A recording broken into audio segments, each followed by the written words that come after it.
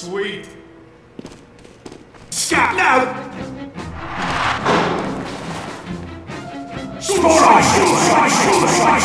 Ah, crap.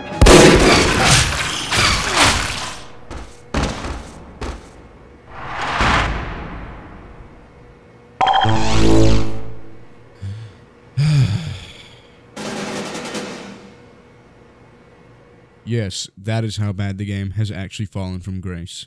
Here's a moment from in-game where I played the other day, and I just walked around on Turbine, and as you can see, there are at least 5 bots there, all packed together, aimbotting, mic spamming, and shooting at players who don't know what the hell is happening to them. This situation has become dire. It is bad. It has led to doxing. It has led to really bad shit. This needs to be fixed. I mean, you are a $1 billion company, Valve, and you are being beaten by basement kids in their fucking mom's house. I mean, this is sad, honestly. This is fucking pitiful. And I like you, Valve. I love Team Fortress 2. I love Half-Life, Portal, all that. But I honestly can't back you guys right now because of the shit you've done with this game. I mean, this is scummy shit. This isn't right. It would be less bad if you would have just at least given an answer like, hey, we're going to continue the game, and we are, and then keep us updated. Or have just said, no, we can't.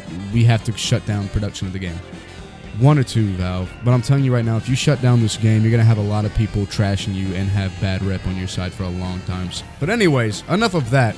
Let's not talk about the negative parts and talk about how you, the viewer, can actually help save Team Fortress 2. Help fix it. On June 3rd, everyone is going to gather around and we are going to post plethora of videos of bots, of what's going on in TF2, of how bad it is, and we're going to send it directly to Valve, and we are not going to stop until we get an answer.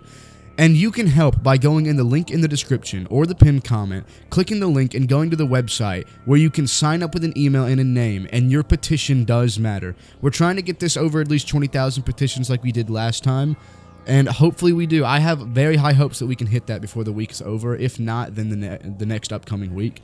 So it would mean a lot to me. It would mean a lot to the TF2 community. And it would mean a lot to everyone that enjoys this game if you would go to the pinned comment in the description below and click the link and help fix Team Fortress 2.